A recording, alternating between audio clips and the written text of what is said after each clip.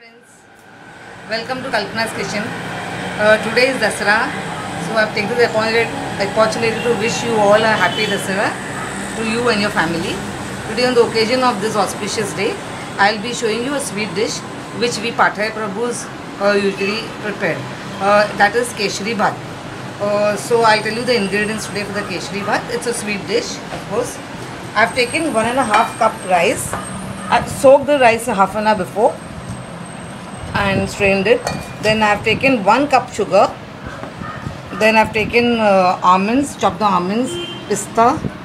These are cloves. I have taken 8 to 9 cloves. Then this is currant, kismis. Then nutmeg. Then this is bay leaf.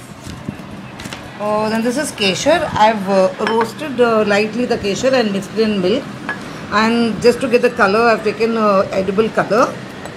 And this is of course cardamom powder and ghee and a pinch of salt. These are the ingredients. Okay. Now first we will fry the. Okay. Now I will take 2 to 3 cups. Tablespoon of ghee. This ghee is homemade ghee, but you can take regular market ghee also. Okay. And I have kept here 3 cups of water to boil. So hot water I will keep in the rice. It takes less time then. Then I have taken lavang. So I will put lavang there. It's not little. The ghee looks very less. Just a little bit more. It's a sweet dish. Lavang, and these are the bay leaves. The lavang and bay leaf I have the rice. I have not taken basmati rice and all. I have just taken the regular rice that we have at home. We use kolam for everyday this cooking. So I have taken the same rice.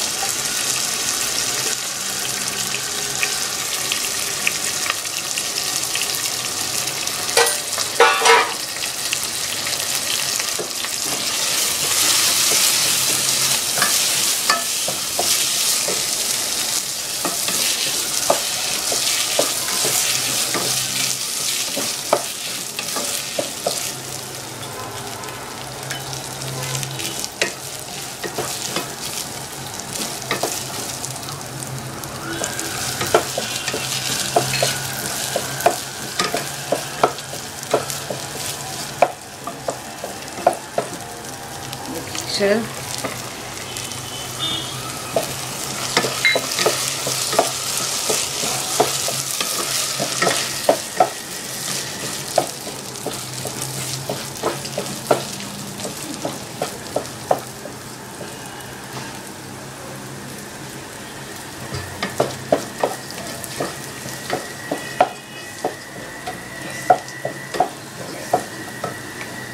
Now the water that I have kept to boil.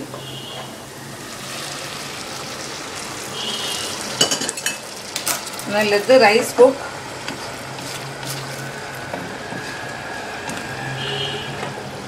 Once the rice is cooked, I will add the dry fruits and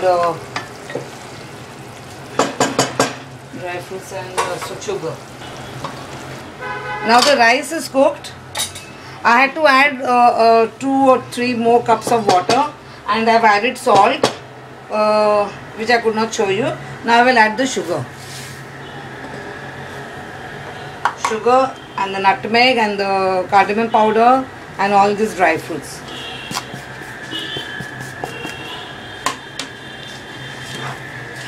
And all this I have to keep on sim fire. This should be on sim, not on high fire. Otherwise, rice will burn.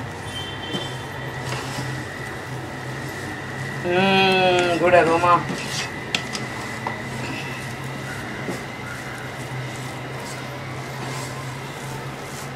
Okay, now I have to just let the sugar melt for some time and then it's done.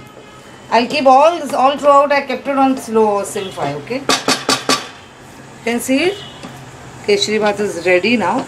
But to just keep it for some 5 more minutes till the sugar melts.